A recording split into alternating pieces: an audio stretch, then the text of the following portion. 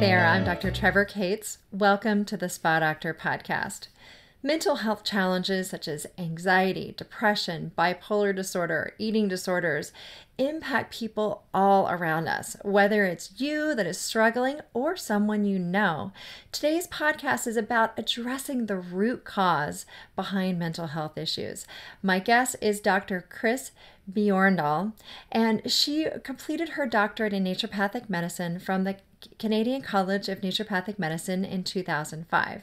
She is one of the only licensed naturopathic doctors in Canada who is considered an authority in the treatment of mental illnesses such as depression, anxiety, bipolar disorders, eating disorders, and ADD, ADHD. Dr. Chris has helped many patients navigate through labels and stigma towards mental, emotional, physical, and spiritual well-being. Having overcome her own challenges in the area of mental health, Dr. Chris helps show others how to overcome barriers in life and achieve their full potential. She's completed 3 books on mental health, as well as a 10-week course and an in-person retreat. In this interview, we talk about identifying the root causes behind mental health challenges and how to address them. We also discuss when medications may or may not be necessary and specific nutrients and dietary changes that will help, whether or not you're on medication or not. We even talk about how skin is connected and can be an early warning sign of root causes that need to be addressed. So please enjoy this interview with Dr. Chris. Dr. Chris, it's so great to have you on my podcast. Thank you so much for having me. Yeah, absolutely. So let's start off with your story. I know you've got a story of what led you to your focus right now, of what you're focusing on in your practice. Yeah, sure. So basically, I focus on mental health in my practice, and I came to that through my own journey and struggles with my mental health, which started in my teenage years with an eating disorder. And then I was an overachiever. So I continued that behavior into university. At some point, though, I found myself in a state of depression, and I was suicidal and was riddled by anxiety. So I ended up going to the doctor, as most people do, and I got put on antidepressants. And 6 months after that, I ended up having a full-blown delusional psychotic episode and was hospitalized, and then given the label bipolar disorder type 1. And so then I continued on and graduated from university. I was the valedictorian, and I was in commerce at the time, so I ended up working in the corporate world. And I just continued that overachieving behavior until I was, I ended up having a suicide attempt in 1994. And that left me in a coma with kidney failure on dialysis, waiting for a kidney transplant. And I look at that now as my spiritual crisis.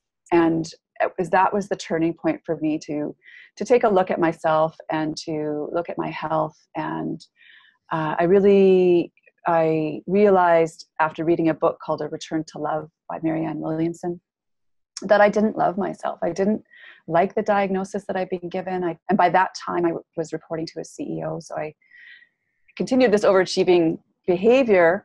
And looking back now, I realized that I think most likely my adrenal glands were suffering, but nobody was looking at that. Everyone was just focusing on psychotropic medications and the neurotransmitter piece of the puzzle, not the stress piece of the puzzle. And I eventually made a career change after I did go see a nutritionally oriented psychiatrist who started me on nutrients and supplements to help support my mental health. And I ended up making a career change to go back to become a naturopathic doctor, because I wasn't happy doing what I was doing.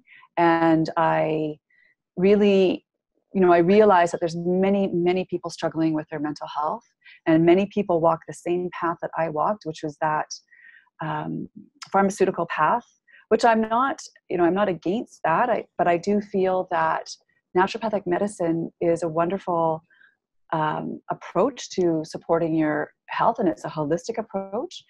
And the interesting thing I just wanted to mention as well is when I went to naturopathic school, we had to analyze our diets. And this was when I was in second year.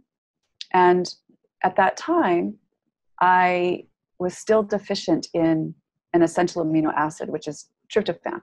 And I had also been an athlete, so I was also deficient in B12 and iron.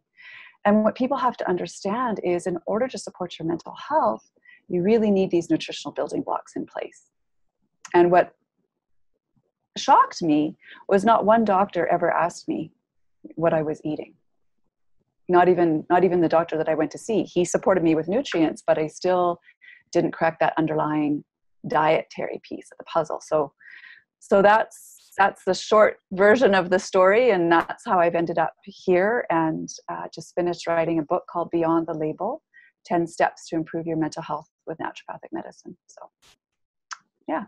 Well, that's so fantastic. And, I love speaking with other naturopathic physicians because we speak the same language of looking for the root causes behind people's health issues. And as you know, my focus is more on skin and looking at what are the root causes behind that. But really, when we address the root causes, you can help not only the skin, but also mental health and a number of different health issues. And so using this approach of finding the root cause is really going to help people's health on a number of different levels. And the sooner people do this, the better, but it's never too late to do it. I mean, you and I have our stories and our journeys of finding this different path. And that's why I love doing the podcast, to educate more people so more people can discover this early on and address things like nutritional deficiencies or dietary changes that need to happen earlier. But again, it's never too late, right? Haven't you found never that? Too late.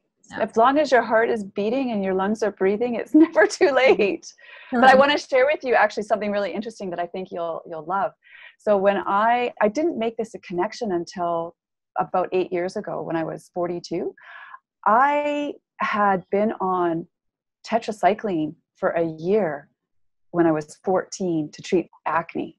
Mm-hmm. And it was after that, the year after that, that the eating disorder started. And so when I was researching this book, I came across research that supports, and as you know, there's a huge gut-brain connection. And so, but that piece of the puzzle, that didn't dawn on me. And so that just highlights the importance of taking a case and getting like the full history.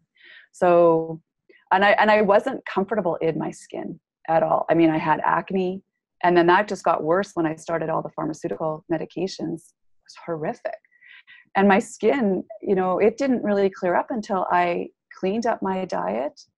And I think really managed the hormones and the stress and the environmental piece. I mean, there's so many aspects that go into not only supporting your mental health, but the skin piece, which is, everything's connected.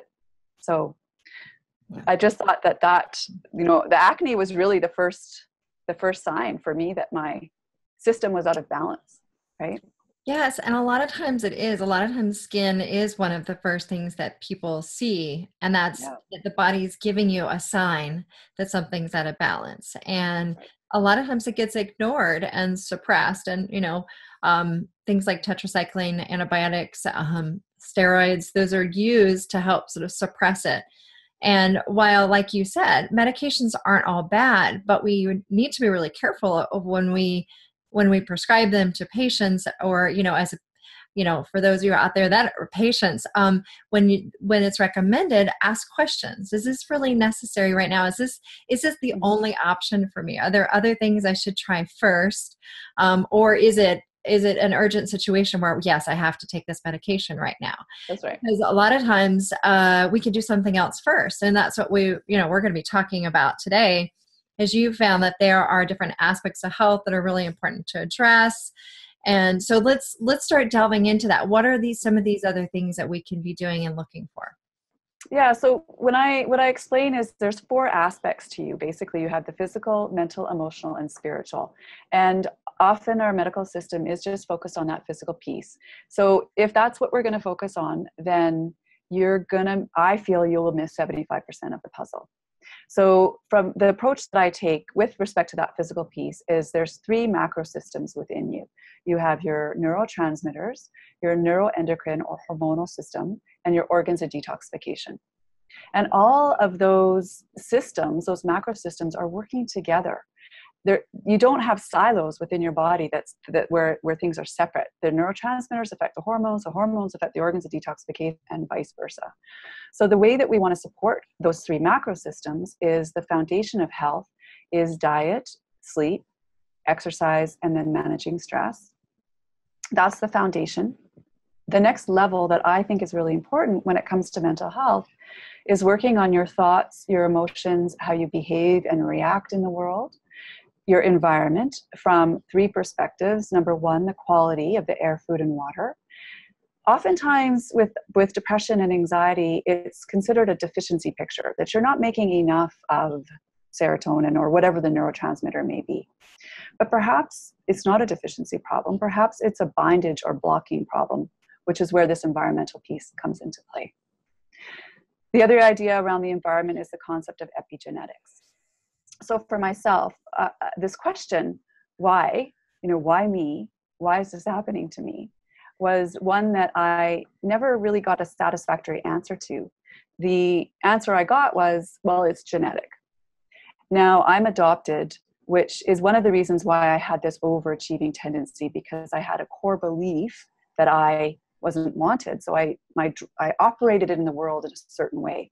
And these core beliefs, we all have them, and they can serve us for sure, but they can also be harmful to a certain extent.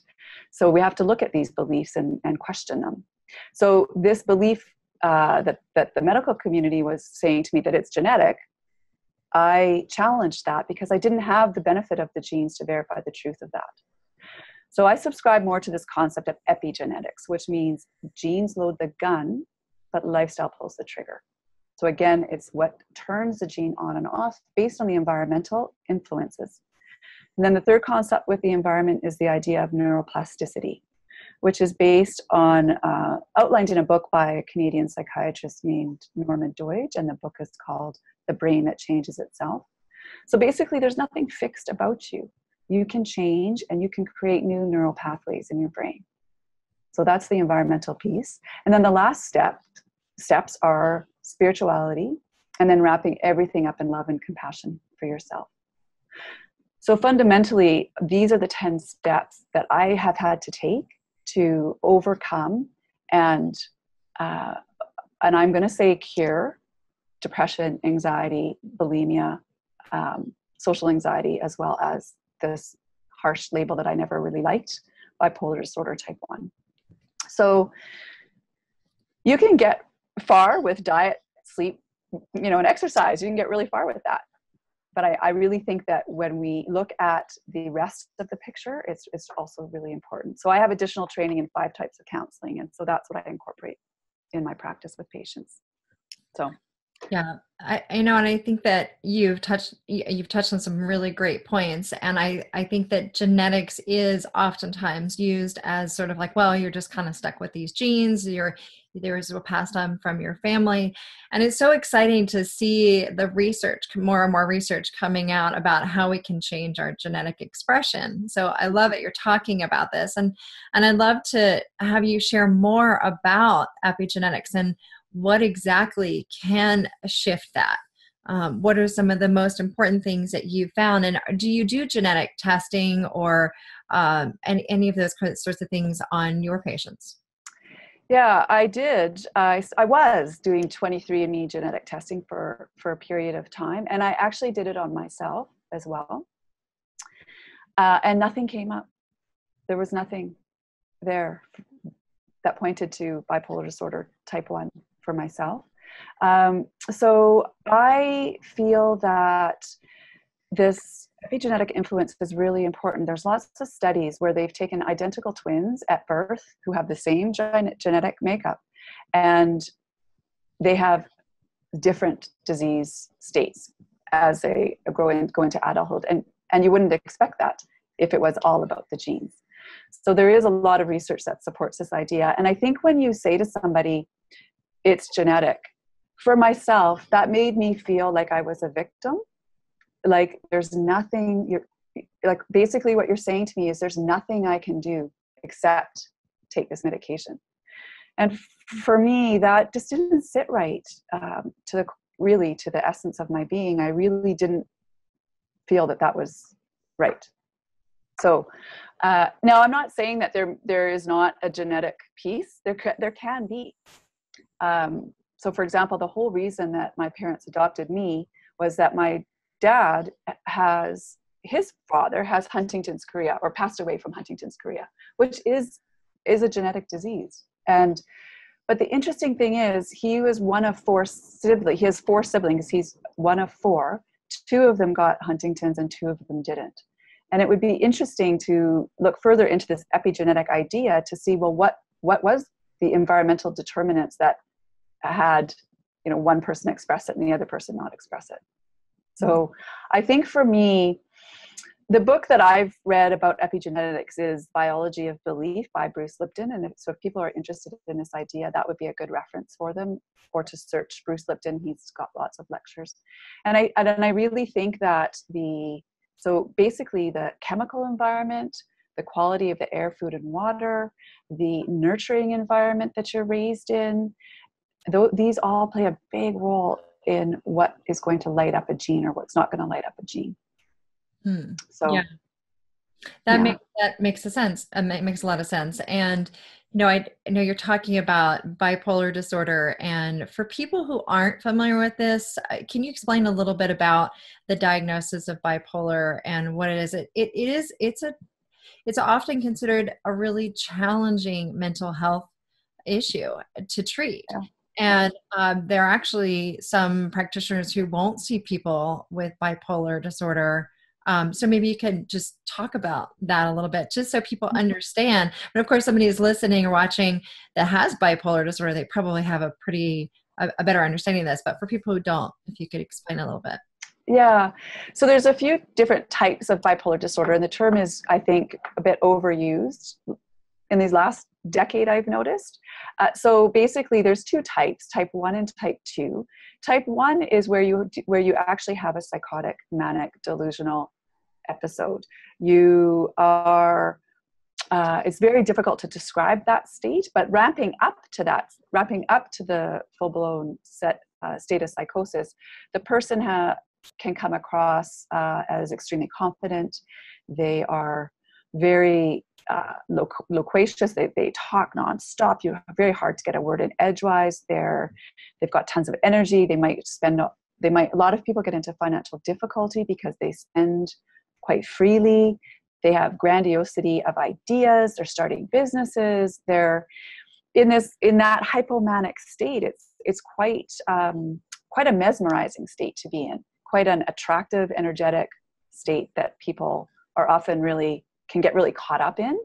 But then you can flip into psychosis, which is very difficult to describe. But I do describe it in quite detail in my book. But basically, you have delusions. You see things that aren't there. If anybody's ever watched A Beautiful Mind, which is a movie that came out about John Nash, he was a professor. I can't remember where he was a professor, at some Ivy League school, mathematics professor. Now he had schizophrenia, but the psychosis is psychosis, and it really only occurs in schizophrenia and bipolar disorder. It can occur in Huntington's chorea as well. Type 2 bipolar disorder is they just have that hypomanic state.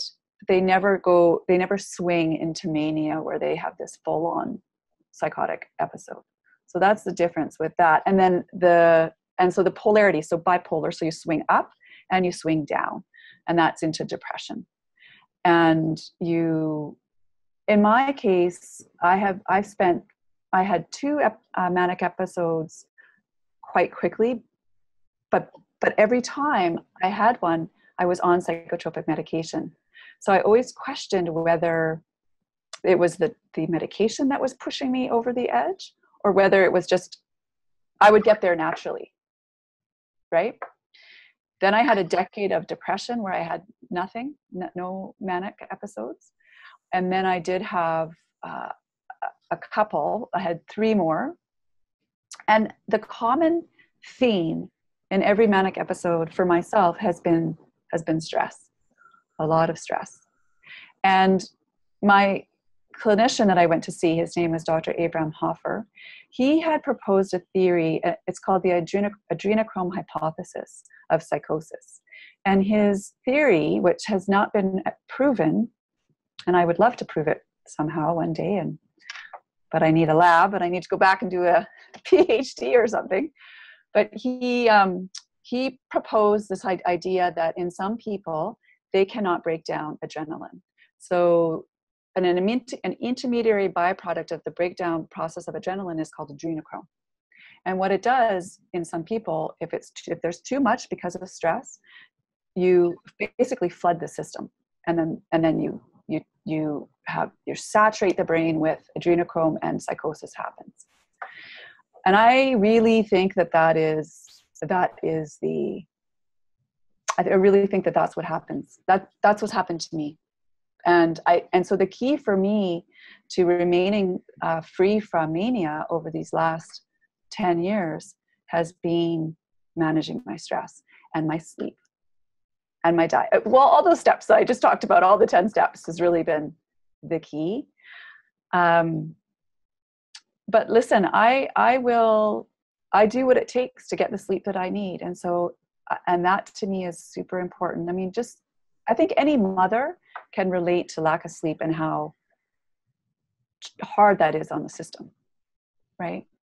Mm-hmm. And so the more that you can learn to manage all of these pieces that I'm talking about, we'll have to wait and see if I still remain free from this. But I have to say, another big piece for me was I used to live in fear of getting sick. And I used to it wasn't until I learned to love and accept this aspect that it no longer had a hold of me, if that makes sense. Yeah. Yeah. So, and it's a process, right? Mm-hmm. And so for people that are struggling with depression or bipolar disorder or other mental health issues, anxiety, what do you suggest for them as a place to start? I suggest, a place to start is making that call and going to see a naturopathic doctor first and foremost. If you don't already have a naturopathic doctor on your team, most people have a medical doctor already. And if you've got mental health struggles, you have a psychiatrist. But I would start by making that call. And then you need to really take a look at these foundational principles. So the diet, are you supporting yourself nutritionally to make the neurotransmitters you need to make? So with depression and anxiety, the main neurotransmitters are serotonin, GABA, norepinephrine, epinephrine, dopamine, and glutamate. And there's acetylcholine as well. But with depression and anxiety, it's usually serotonin and GABA, which are the inhibitory neurotransmitters that need to be supported. So first and foremost, you need to know, are you making these? Do you have the nutritional building blocks? Not only the nutritional building blocks, which come from essential amino acids, but do you have the nutritional cofactors to make the conversion of these, amino acids have to get converted in the body? So that was the start where I started. And explain what the nutritional cofactors are. Yeah, so basically for serotonin, it starts with tryptophan, and then it converts to 5-HTP, but you need magnesium, vitamin C, B6, and zinc to make that first step conversion. And then 5-HTP goes to serotonin, and you need B5 and zinc and iron to make that conversion step as well as the other ones. Magnesium is also important there. Vitamin C, which I think I just mentioned, that gets you to serotonin. And then the next step, serotonin goes on to make melatonin. And what you want to understand is that initial amino acid, that essential amino acid, tryptophan, there's just no way you can make it unless you get it from your diet. So maybe in the next, upgrade of the human being, when we do an upgrade, how we get upgraded iPhones, maybe we'll get an upgraded human being and we'll actually be able to make tryptophan on our own. But right now we don't have a way to do so. So where do you get tryptophan in the diet?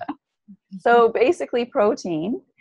And that was my challenge as well. I was a vegetarian and I was a carbitarian. Basically, I had a terrible diet, just terrible, absolutely awful. And the first time I went to see a naturopath, I had to cut out, this is in 1996, I had to cut out wheat, dairy, sugar, eggs, tomatoes, chocolate.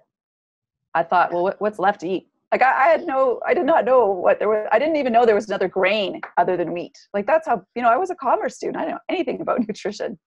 So what we want to understand is that there are vegetarian sources of tryptophan. So cashews, oatmeal, avocado, peanuts. I guess if you're willing to eat cottage cheese, there are vegetarian sources, but you have to make sure you're getting enough. That's the key, right? And then you want to understand as well about tryptophan that the priority in the body for tryptophan is not to make serotonin. The priority is for it to make niacin. Because niacin is used in every cell of the body to make ATP. So we have, in our cells, we have something called mitochondria that produce ATP. That's the energy currency that we need. So it's more important from a priority system in the body to keep your heart beating and your lungs breathing than it is for you to feel good from a neurotransmitter perspective. So you want to be making sure that you're getting enough niacin from your diet or from your supplements so that the tryptophan doesn't have to be converted to that. It can then go on to make serotonin. The other problem with tryptophan is if a person is under a lot of stress, and I will argue that I was under a lot of stress up until I was probably 40, tryptophan can get tripped down another pathway in the body called the cholinergic pathway to make quinolinic acid, which results in more depression. Now, there is a test that you can do for that, and I value that test over doing genetic testing. What test is that? So that's an organic acids test that you can do. And it looks at inflammatory markers, nutritional deficiencies, this cholinergic pathway, dopamine as well. And there's different labs that you can do it through. Great Plains is one that you can do that through. Okay. Because that's really important to know. Tryptophan, you mentioned non-meat sources. Did you mention meat sources? I think that I just, non-vegetarian sources. Did you mention that? I'm not sure. I didn't. No, I just said meat. So everybody knows that feeling after your Thanksgiving, turkey, right? Tryptophan gets blamed for that. So yeah, turkey. So basically turkey, beef, salmon, tuna, chicken. Those are your pretty much any meat source it will have tryptophan. And I love that you're talking about these nutrients and where you can get them from the diet. And also, if we need them, we can get them as supplements additionally, because a lot of the conventional approach might be to address serotonin, but it's with a medication and it's not addressing the nutrients that you need for these conversions that you were talking about. Mm-hmm. And so, I just feel like it's so important for us to be getting these nutrients. And I would love for you to touch on some of the medications, the impact that they have. And you mentioned you're not opposed to medications. So when are medications okay to use, and when should we just really focus on more of a natural approach? Mm-hmm. So the way I monitor my patients is I'll start off with a depression monitoring form and an anxiety monitoring form.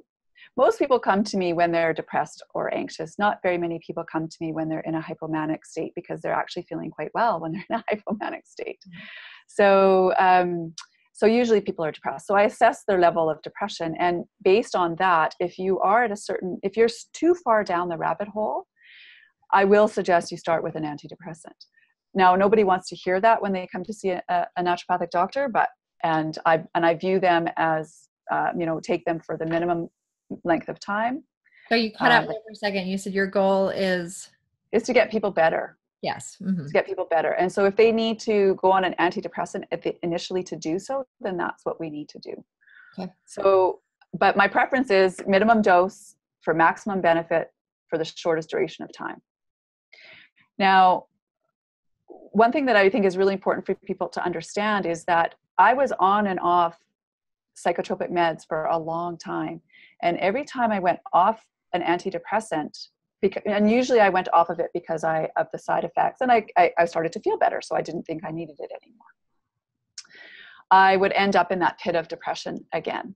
And the reason that I was able to come off of them was only when I built in that nutritional piece, because that's when my body was getting the precursors that it needed to form serotonin. And then I was able to take away at that time I was taking Prozac, which is a selective serotonin reuptake inhibitor medication. I was able to come off of that, as well as Ativan. So at one point I was taking 4 psychotropic meds at once. So people have to really understand that you may stumble if you don't build in this nutritional piece, because from a root cause, you haven't changed anything.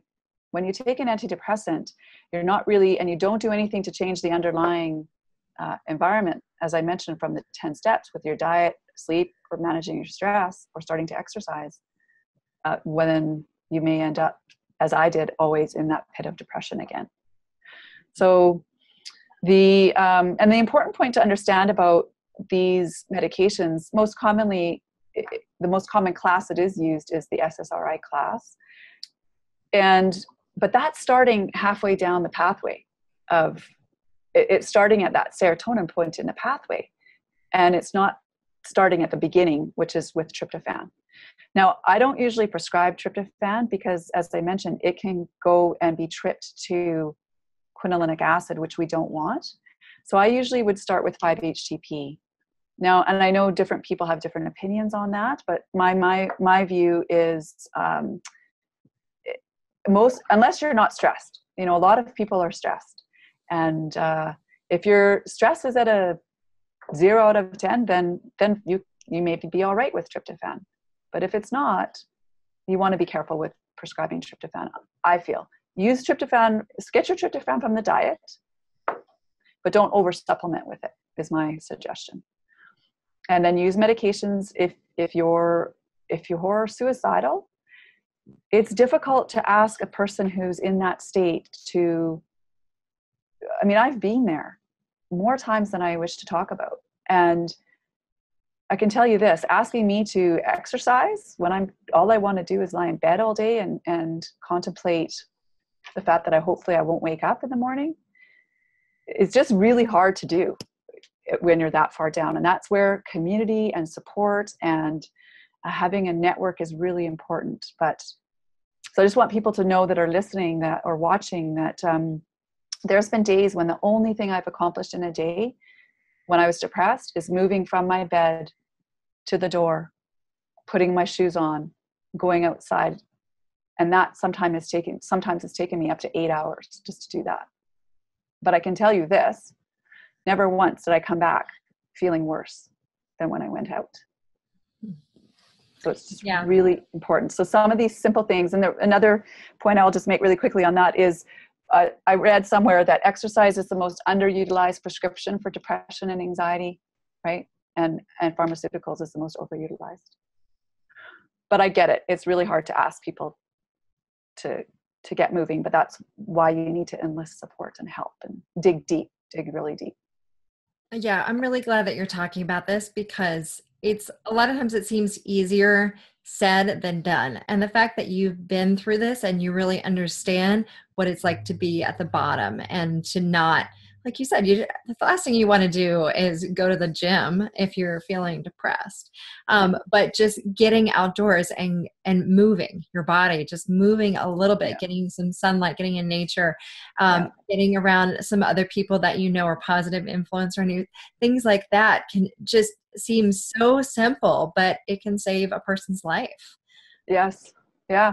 Actually, in fact, I can tell you that did save my life in 2009. I unfortunately had a suicide attempt. And my friend, she knew I was depressed, but of course I shut down. I don't the last, again, we don't reach out. We're not going to, asking a depressed person to call for help is like asking a blind person to see. We just physically are incapable of, it's just really difficult for us. And so anyways, my friend Jen, she asked me to play tennis. So something seemingly simple, but look what that got me. Got me outside, got me fresh air, got me vitamin D, got me friendship, community, movement, and it stimulated my appetite. Because I don't eat. You can go either way with depression. You can either you can eat too much, or you can not eat at all. And in fact, I remember one time during the same time, was going to church, and the pastor said to me, pulled me aside, and he asked me, he said, "Chris, do you have anorexia?" And I said, "No, it's called depression," because I had lost so much weight. And so that's another thing that you can, as somebody who may be a caregiver or have a friend that they're concerned about, if you notice visible weight loss, it could be a sign that somebody's depressed, because we don't nourish ourselves because we don't want to be here. So that's a really great point. Can you touch on a few other things? Because I'm sure there are people that are listening, watching, that have people in their life. Maybe they're not struggling with depression, anxiety, or some of these other issues, but they have people in their life that might be, or, I mean, it's so common. And a lot of times people hide it, or different behaviors can be confused for just being challenging when actually someone's really struggling. So do you have any recommendations for people who might have loved ones in their lives? Mm-hmm. Yeah, it's funny, 1 in 4 people struggles with their mental health in some way or shape or form. So that's a lot of people. And so I think the most important thing is that sense of community, and that somebody cares. So you may not, you may not understand it, but you need to, like, I used to want everybody to get it, to really get this, but they don't need to get it. They just need to stand by in love. And so making a call, inviting them for tea, going for a walk. I remember this very first dive into depression that I had back in university. I didn't know what was going on with me because I had no way to express it, but my friends who were more knowledgeable than me recognized something was wrong. And 2 of them in particular, one would just she took me, I went to the University of British Columbia. We would go to the Japanese gardens, and I couldn't even walk there myself. Like, she had to hold my hand and guide me. And I didn't say anything because I had nothing to say, but she just sat with me. And so now I'm going to get emotional, but it was so touching because she took time, because everybody's busy, and she just was with me, and she didn't care that I couldn't carry a conversation, that I just didn't feel that I was worthy of being there. But she made, she just took the time. I think that's just really important. And the other friend, she was so concerned about me that she made that initial appointment at the student health services for me. She went herself and asked, "What do I do? I have a friend who, is clearly not doing well, and I'm worried about her." And so the advice she was given was, make an appointment for me. Mm-hmm. And so she did, and I went, and she took a big risk. She told me later on, because she was worried that, she felt that I might get upset, that she was interfering, or I was just grateful that somebody was offering help. So I think what people need to do is recognize that this happens to people, and you may not understand it, but I think if you can offer a helping hand, and you may have to be persistent. We might not answer the phone. We might not answer the door. We probably won't answer the text, but you have to be persistent.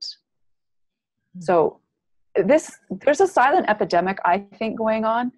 I was speaking at a conference with Dr. James Greenblatt, who's an integrative psychiatrist in the United States, I think in the New York area, Connecticut maybe. He said that by the year 2030, a person is going to commit suicide every second globally. So in my mind, that's quite a high rate. And I know that there's a buzz of activity when perhaps a movie star or a musician or somebody famous unfortunately takes their own life. But this is happening, I think, at far too high rates, and even more so amongst this younger generation, like this teenage group. So I feel for myself, it's no longer acceptable to sit in the sidelines, stuck in stigma and shame around the experiences that I've had. And I want to offer a voice to our profession as well, that we're just not mentioned a lot of the times, and our profession has lots to offer to help with this. So yeah, naturopathic physicians have the unique ability to we get training in pharmacology. We can in licensed states prescribe medication, but also we have this basic understanding, like the root cause, and supporting the body with diet, nutrients, herbs, and doing those sorts of things together. And we play well with others. Yeah, that's right. We want to be part of the team. We're team players. We like being part. I mean, I'm speaking for the majority of naturopathic physicians anyway. That we like being part of the health team, and we're not opposed to that, because I think we all realize that there's not one answer, one person for everybody. So it's that's right. Well, Dr. Chris, I really appreciate your information today. And I really appreciate you talking about medications, because it seems that a lot of times doctors are either quick to prescribe antidepressant or medications for mental health, or on the other extreme, some people are so opposed to them that they say, you shouldn't take them at all. And I think it's nice to hear an approach where somebody is taking that you can do both. There is a place for the medications, but there's so much more that we can do to support the body, either before hopefully not having to go on those medications. But if you do have to go on the medications, how to support your body during that process with nutrients and diet and lifestyle things. And then also, and when the time comes to go off those medications, working with a naturopathic physician or somebody that's trained to help you wean off while supporting the body at the same time. Because these medications are only meant to be a temporary fix, and that is the way, when they're created, that's, and designed, they're designed only to be a temporary solution to help people survive, really, and to get through the really rough times.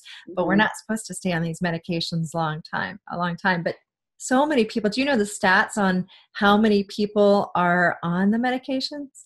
I don't have that stat, but I would hazard a guess that it's pretty high. Yes. Yeah. Pretty high. Yeah. And I think, and I just want to mention really quickly, I know that we have to wrap up, but just that this hormonal piece is so important, right? So for teenage boys and girls, it's the hormonal picture, and the adrenal glands and stress really it's a stressful time in a young adolescent's life, when they're graduating from school and going to university and trying to figure it all out. I'm just working on a blog that's called Nowhere Is It Written that you have to have it all figured out by the time you're 20.5 years old, Right. I mean, I went back to high school when I was 33 to get the science prerequisites to go on to medical school. So I started over, and I'm just fine, So I think it's important that we pay attention to this hormonal piece. And then again, for women, especially at menopause, which is sort of where I'm 50 now. So at some point menopause is going to happen. And I think I hear this time and time again, they go to their doctor and they get put on an antidepressant, but it's from a root cause. It's your hormones. Yeah. So pay attention to that. Really important. So absolutely. I'm really glad you brought that up. And we could just keep going on and on about this. We'll have to have you back on again, but thank you so much. Get more information in your book. So tell people about where they can get your book. It's out now, right?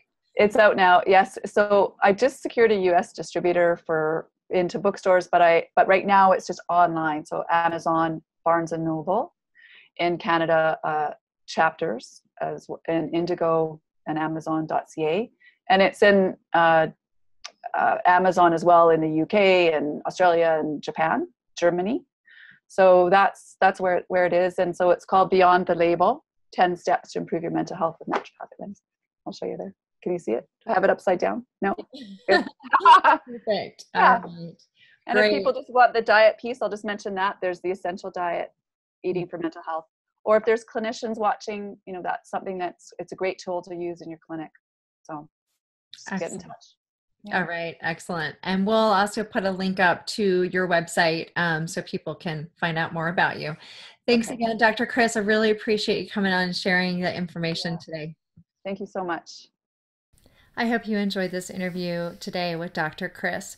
To learn more about her and her new book, go to thespadoctor.com. Go to the podcast page with her interview, and we'll have all the information and links for you there. And while you're there, I invite you to join the Spa Doctor community so you don't miss any of our upcoming shows and information. You can also go to iTunes and subscribe there.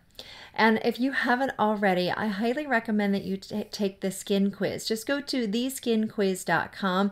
It's free. It just takes a few minutes, and you'll find out the root causes behind what may be contributing to your health, your skin issues, what signs your skin might be trying to tell you about your health, and recommendations for you.